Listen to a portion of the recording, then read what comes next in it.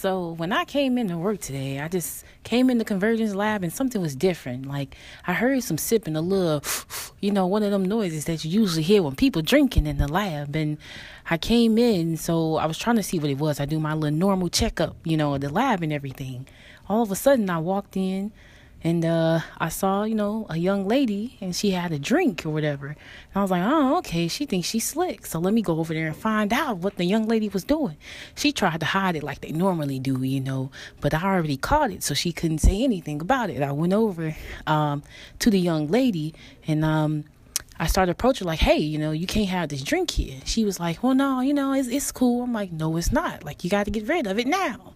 And she was keep fussing about it. So I just, tried to talk to her, but that didn't work. And I just took the drink and, decided to put it elsewhere. But the young lady, she seemed like she was following me to the trash can and she put her hands on me. And that's when things got rough right there. And, she pushed me and, I've never had in my 52 years a student push me at all. So, I fell really hard at the table and, I just blacked out from there. I just kind of lost my cool and the people were looking and, I kind of ran after her, a little bit. It was just wrong. Like, the young lady should have never pushed me. And the things would have never got this way if the young lady would have never pushed me.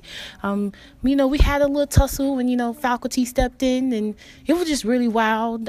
Things got out of control. It took to a place it shouldn't have went in the first place. But, I don't know. Like, the young lady, she was very hard to work with. She ought to be just jailed or fined for what she did. There's a million signs in the lab that say no drinking at all. But, lucky to my behalf, they took the young lady to jail and, that made me very happy about what happened. And, hopefully, the signs, they follow them. But never in my years has this happened to me before as an educator.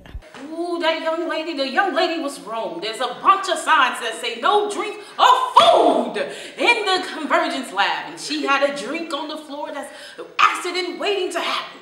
I was just trying to do my work, drink my little Starbucks drink. I don't know why she had to put her hands on me. Like, I was just trying to do my work. I was trying to be a good student. I just wanted something to drink, and she put her hands on me. That's disrespectful.